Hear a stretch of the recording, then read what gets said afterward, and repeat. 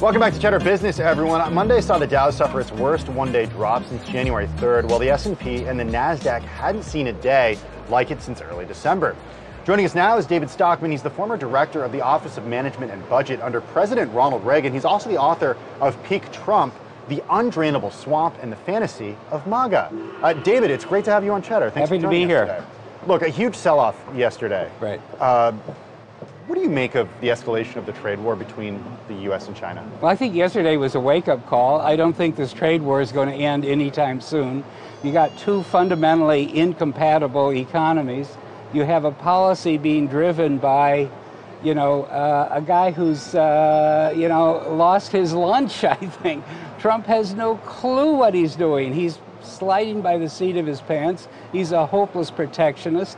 He doesn't really know what he wants, and he has no clue how this is going to unfold. So I think we have big trouble ahead. So why do Republicans, the party of Reagan, right, why do they seem to be going along with Trump? I think they're going along with Trump because the GDP had a 3 in it last quarter, and because we're at the end of a business cycle where the whole economy looks good. My point in peak Trump is the peak is behind us. The market peaked last September at 29.41. We're now triple peak. I don't think we're going back. The economy is in month 118 of the longest, weakest expansion in history. We got headwinds everywhere. We got a federal debt that's out of control. We have a Fed that waited way too long to tighten and now doesn't know what to do.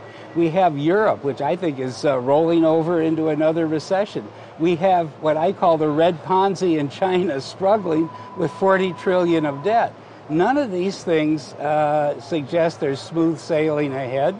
I think they all suggest that there's a huge risk that some kind of black swan or orange swan, as the case may be, is likely to upset the whole apple cart. You have to assume that recessions haven't been outlawed.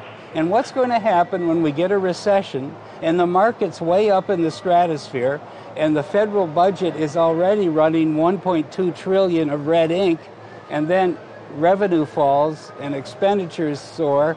We're going to have the biggest mess you can ever imagine. So given all these headwinds that you listed out, you said recessions haven't been outlawed. Do you think Trump is aware of these factors? Do you think he feels the pressure to get a trade deal done with China? Do you think he's capable of getting a deal done that will be beneficial for U.S. markets? No, I think he's delusional. He thinks he has far more power, that he's far more skilled at the art of the deal and negotiation than he really is. And so I don't think any deal is going to get done at all, and I think he believes the economy is far stronger than it actually is because we've had some aberration in the numbers which aren't sustainable. In other words, we've had some inventory buildup and we've had all this turmoil in trade that pulled imports forward. If you strain that out, the economy's growing at less than 2% a year. It's not a boom. If you actually look at Trump's first 28 report cards on jobs, 202,000 per month.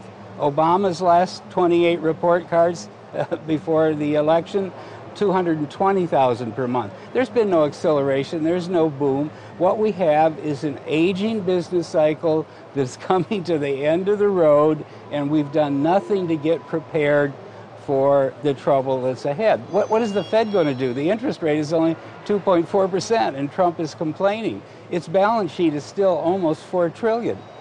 What is the fiscal policy going to do when we're already locked in to a borrowing rate at the end, the tippy top of a business cycle of 1.2 trillion a year? We've never been in these circumstances before.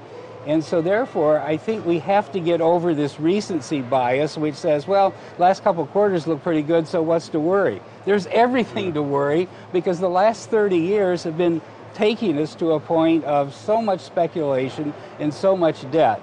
Now, remember, we had the financial crisis. People don't even remember that anymore, but we did have it in 2008. And they said it was a wake-up call. We got too much debt. We need to deleverage, right? Well, there was 53 trillion of debt on the U.S. economy then.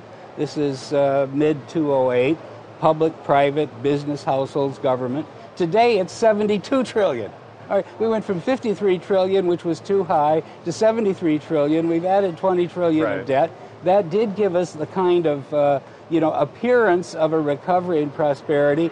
But really, we only doubled down, and now we're going to face the music in a far weaker position with a madman in the Oval Office who's home alone. And what I mean by that is, who are his advisors nowadays, okay?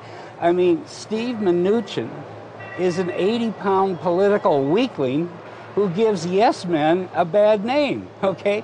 Larry Kudlow has been snorting bullish ethers down on Wall Street for so long that he's not even an economist. Peter Navarro would rather have a real war with China rather than a trade war.